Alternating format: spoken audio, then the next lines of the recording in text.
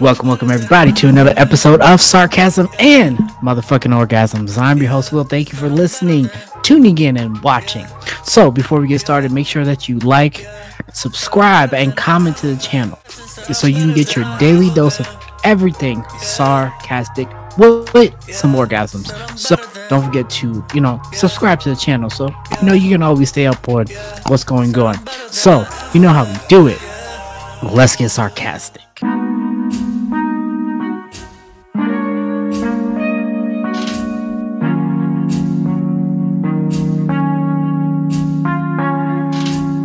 Who is tired of playing the game? Yes. Who is tired of playing the game? It is this dating game, or I like to call it the what's your favorite color game, because we all go through the same rinse and repeat process of we're asking somebody who they are, what they like, what they don't like, what's your favorite color, etc. And we get sick of it. We really get sick of it because sometimes we set ourselves up for failure. And now, when I say failure, it's because we get interested in that person, we start talking to them, we're liking them, we may hit them with the "hey stranger" text, but then again, at the same time, we also are setting ourselves up because we might not know if it's going to work out. We all know when it comes to dating that is a 50-50 chance that this person may like you or may not like you. It is a 50-50 chance that this person is willing to put up with your ignorant, stupid self. It is a 50-50 chance that you are willing to stop your hoeing days, your hoeing cycle, to be with one person, whether you're male or female. We all take this chance with somebody. It doesn't matter. Now, what we do not seem to consider is when we're doing this, what we're about to get into.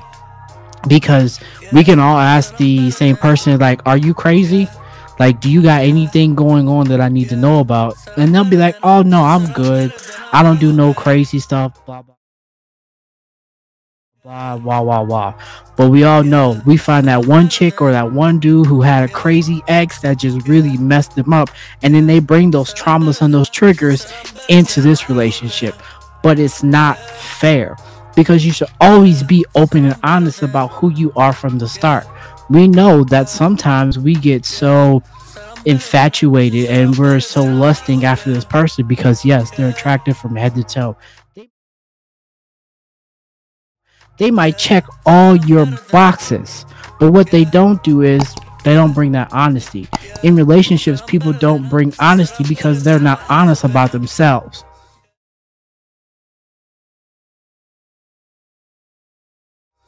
I always like to ask, like, do you love yourself? Because in order to love me, you gotta love you first. And a lot of people are not loving themselves. They're not figuring out who they were before they got in that tumultuous relationship as to now, like, are you good? Are you healed? As we all know, what's your favorite color? You're asking it for a reason, because when you ask it, you're psychologically setting yourself up to make sure that you're okay with how this person is. You're okay with immersing yourself in their life and them in yours. You have to know how things work, and people don't take the time. We're so caught up in, like, oh, begging body, deaf mind, she got everything, or he looks good, he has this and he has that, he has his own everything. He's not staying with his parents. He ain't got multiple kids. He's got a good car, great job, blah, blah, blah. But what about the mindset? Are people physically fit mentally to instill themselves with you? What is your favorite color, people? You need to start saying this to each and every person to know who you're dealing with. Because when you know who you're dealing with, you have a better chance at not doing the same rinse and repeat type of deal. You have to start breaking these things down, breaking these characteristics to know, like, who you're dealing with. Everybody is not the same. And let me say this, everybody is not the same, because everybody keeps thinking, oh, you are just like my ex. No, I'm not like your ex. I'm not going to put up with the same things that your ex did to you or you did to them. You have to be willing to break the chain. break the chain, then you become a better person. What is your favorite color? Well, I like to tell people this. I'm not crazy. And when they say why, I was like, well, I like to take all my medicine at the beginning of the month. That way, I just get it over with. It's a nice joke, but then I'm not serious. But it lets you know that I am up on my mental. I have been able to mentally evaluate myself and know that I'm okay upstairs.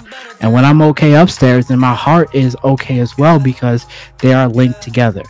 You have so many people where they don't have their mind and their heart links to where something is breaking the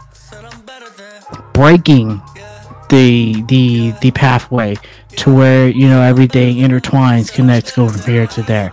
So what is your favorite color? We need to stop playing this game, because we are all getting to a place in our ages to where we're tired of dealing with the BS. We're tired of going from club to club or from app to app, because it seems like that's now where everything else is going, all on through our phones and through social media of some sort. So we should be tired of stop dealing with the same toxicity and chain of command when it comes to dating, because dating can really suck for a lot of people.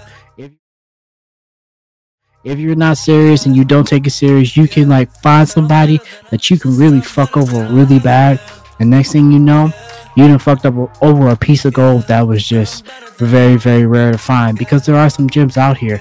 There are some really, really, really good gems out here, but it almost takes the time and the effort to find out just how golden this gem you found might be. And it's all on you. It really is. So stop playing the what's your favorite color game. Be serious with your intentions and other people's feelings.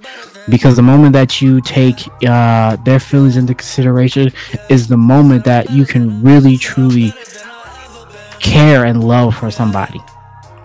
Really can. So stop playing the game, because the game is going to be there no matter what. Like, the players may change, but the game will never change. It will always remain the same. Always. So really, people, what's your favorite color? So this has been another episode of Sarcasm and Motherfucking Orgasms. I'm your host, Will, and if you like this, make sure you go down, you comment, you subscribe to the channel, you know, give a like. And then if you want to find out more, go ahead and check out my YouTube, well, not my YouTube page, because we're on YouTube. But go over and check out my Instagram page. Follow me there. That is sarcasm2_orgasm, and we can always keep up on the sarcasm. So this has been another episode, and you know how we do it. Let's get sarcastic.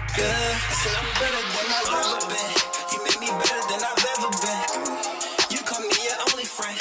You say I'm your ride to the very end.